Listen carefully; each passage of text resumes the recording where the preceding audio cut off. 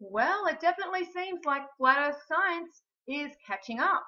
And this article is very interesting because it is showing us that we have these giant magnetized outflows coming from our galactic center. Now, this article appears on Sci.org and was published on the 28th of January 2013. So it's saying that this is an image that is showing our Milky Way in false color. And it's also giving us a good indication of these magnetic outflows, which are seen here and here.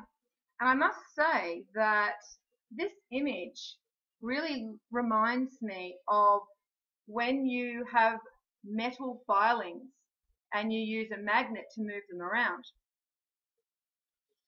So they go on to say that 2 years ago, CFA astronomers reported the discovery of giant twin lobes of gamma-ray emissions protruding about 50,000 light years above and below the plane of our Milky Way galaxy and centered on the supermassive black hole at our galaxy's core.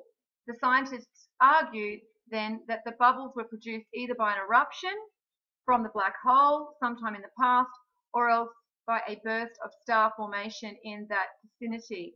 It now appears that these giant bubbles of hot gas can be seen at radio wavelengths as well.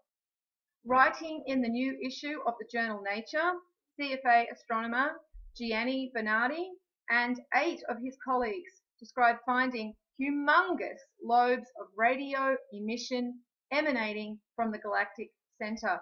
Moreover, the emission is polarized, a general property that electromagnetic radiation can have. Some sunglasses take advantage of the fact that reflected sunlight becomes polarized. In the case of the radio wavelengths, the explanation for polarization is the presence of strong magnetic fields. So isn't that very interesting? Once again, it seems that we are looking at an electric universe. Well, I will post the article underneath, and as always, peace out.